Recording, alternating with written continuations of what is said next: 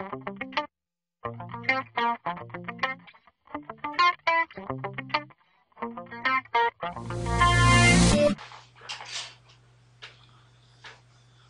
back. This tutorial is going to show you how to use a perspective board, perspective drawing board.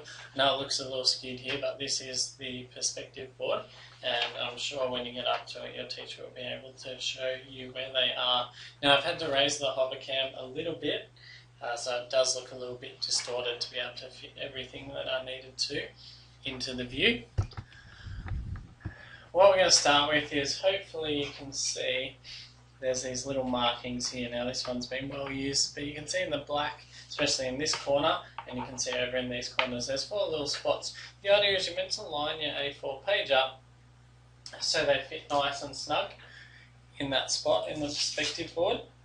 You're then going to take some tape and tape up the corners so that that piece of paper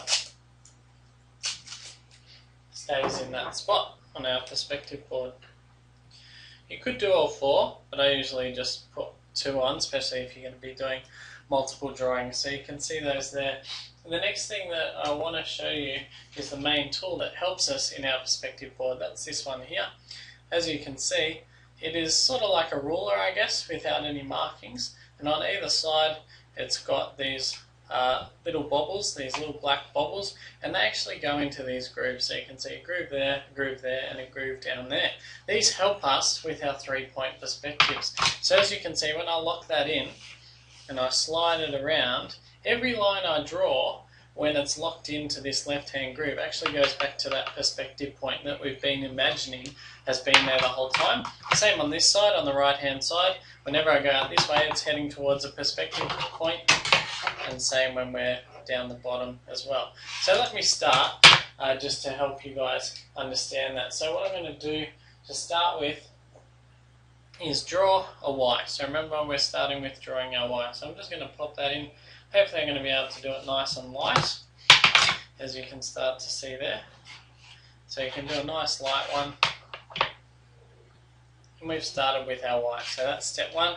If you know step 2, you can see as I place it in, we do our V, which is deciding the height of our shape, like so, and then we do our book cover, where we also decide where our shape's going to come down to. So you can see that there, so it's coming down, and it's starting to create a very nice and very structured cube, much better than our freehand ones, and that's the point of the perspective board. I'm also going to draw across this way. Now if you've noticed what I did with that last line, I'm actually not drawing all the way across to the perspective point, because at the moment I'm just drawing a cube and I don't need to